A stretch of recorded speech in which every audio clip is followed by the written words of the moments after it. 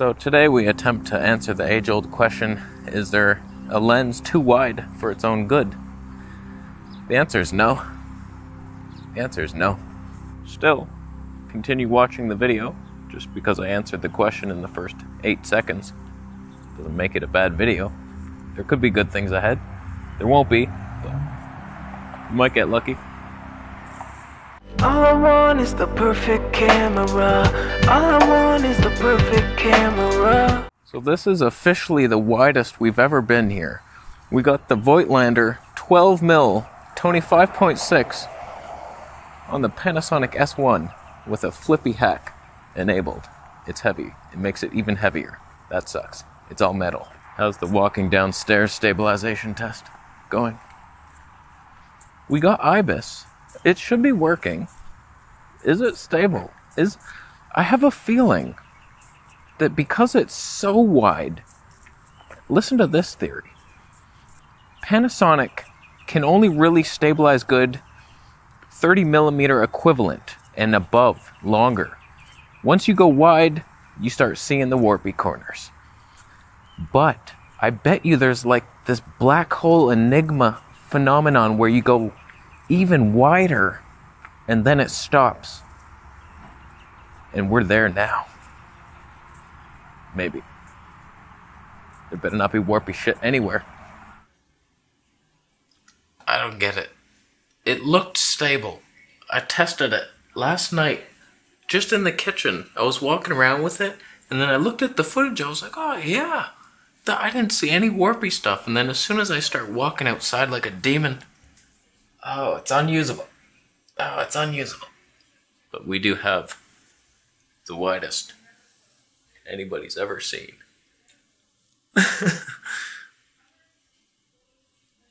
I don't get it. What the hell happened? It was stable.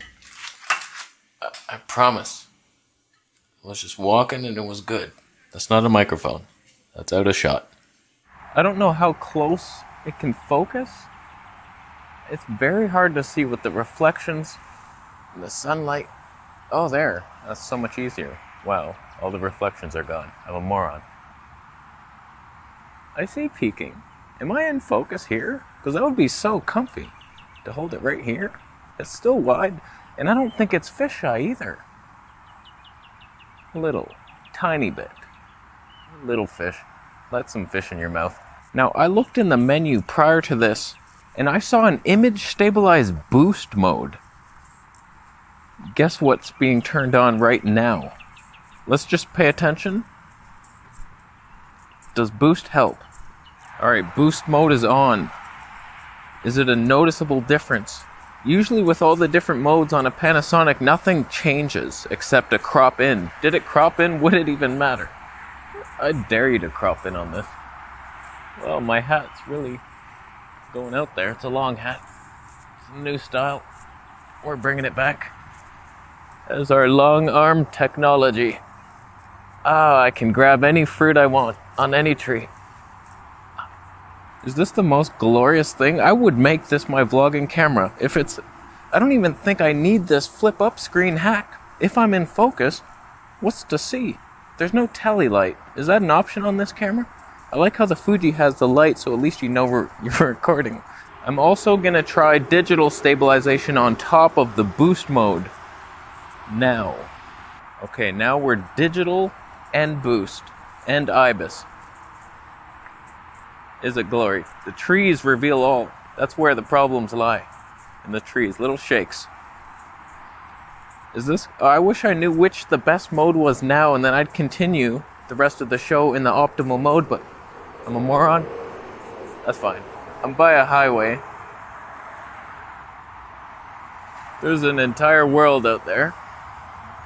It's a manual focus, but it's at the minimum now. What if we throw it all the way to the back? Did I go out of focus at all? I still see green peeking. Why are you peeking at me? Now we're back. I have a feeling the manual focus thing is broken. How are we doing in low light? 5.6 is pretty low.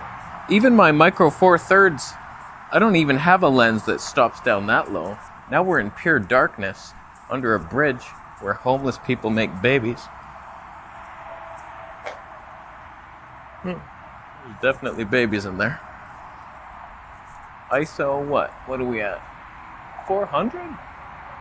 Shutter speed 40. Oh, that's an interesting decision. I'll stand by you. Does that mean we have friendly motion blur for once in our life? It's still at 40? So cinematic. We're in 4K 10-bit HLG, which is my least favorite profile of all times, and it's the only profile you're allowed to be in. Although maybe somebody had a fix for it, but I don't get it. You can't change any of the settings in HLG, and even that paid firmware update that you get Vlog in 10-bit 422. We're only 420 here. That's pathetic. Even then, you can't change any of the sharpness. I don't understand it. That's so weird, because the GH5, there's a runner. Oh, he's running. Oh, that was shaky. Stable it, my friend. Is it more stable with two hands? We're on a glide cam. I'm looking for a tree branch so I can work out. You know what I mean? Where is it? On a side note, I might have just found the greatest vlogging tripod. I am digging this thing. Oh, God.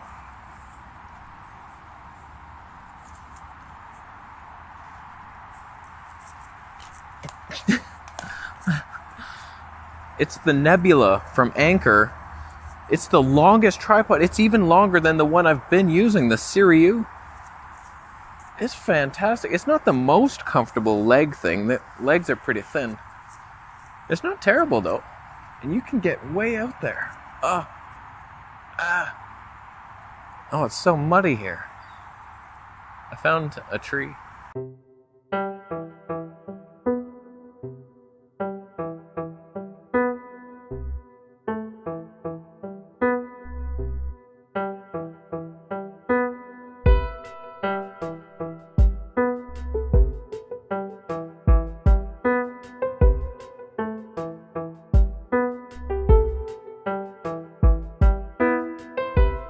We're back on just the boost without the extra digital crop.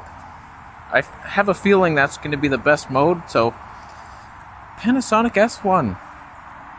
We're going to do some tests with the autofocus. I know you can speed it up, a lot of you babies.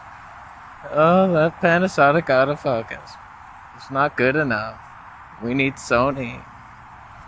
It's definitely slow to get you. Don't plan on moving around and showing off your autofocus system, but for at home, just sitting in a chair, I like it like that, because then it won't hunt, and it doesn't. It gets you. So, I like that. We also got that Voigtlander 35mm Tony 1.4 to test. It's manual focus as well. I don't know how we're going to do that one. I'm going to have to dust off the external monitor, extend it right to my face, and then focus with my feet or something. We'll figure it out. We haven't tested the corner sharpness. Where is it? Am I at the corner yet? I can't tell. I gotta be honest with you. I think full frame is real. There's a magic to it. Even the Tony 2.8, there's a 3D separation that I've never got on the Micro Four Loser system. Even at 0.95, it never gives that. Oh boy.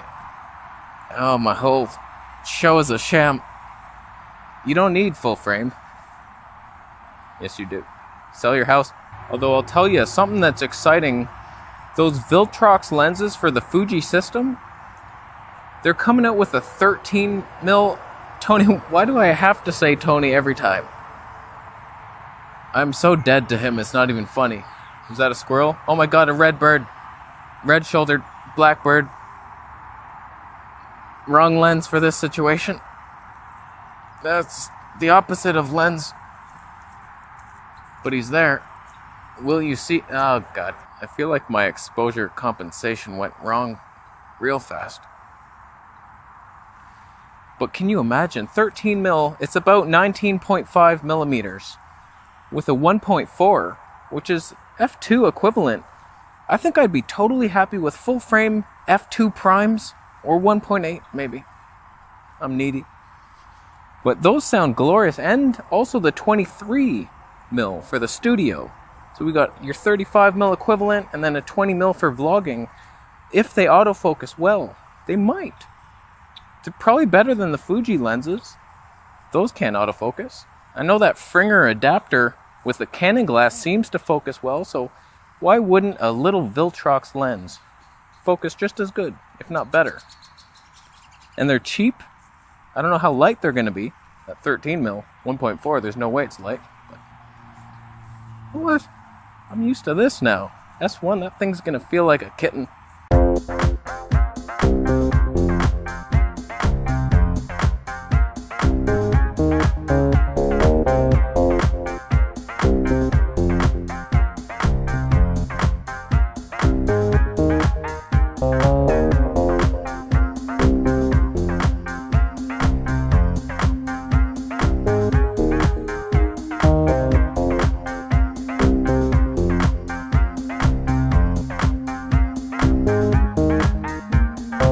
My toe, I ran full bore into a stump.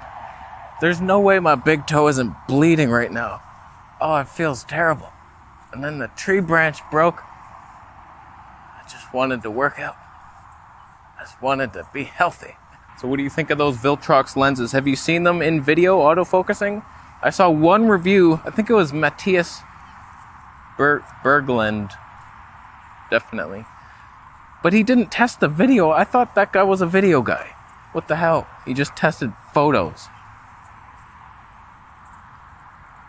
Stacy, I want you to kneel down in front of that pie. Pour the can of chicken noodle soup on it. I'm going to freeze it in action.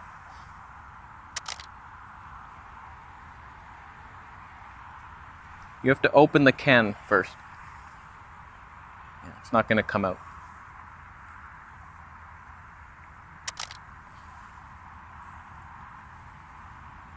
It's just a shot of you opening a can. I was impatient on that one. Let's go home. News.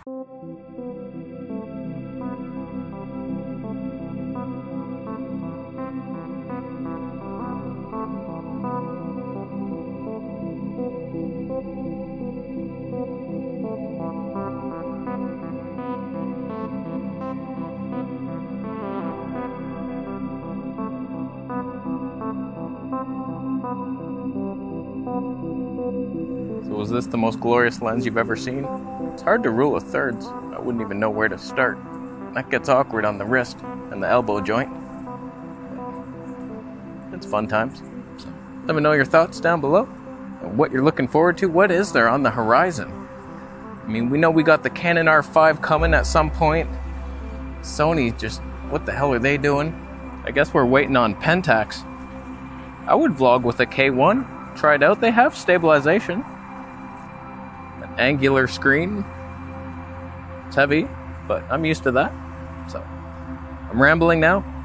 The content ended a long time ago. My foot's bleeding, for sure. I'm gonna leave. Thanks for buying a Camera Conspiracies t-shirt. Thanks for the generous donation, my friend. This is such a fun lens. I shook. I'm so sorry. I'm gonna leave. Subscribe for more videos, and I'll see you in the next one.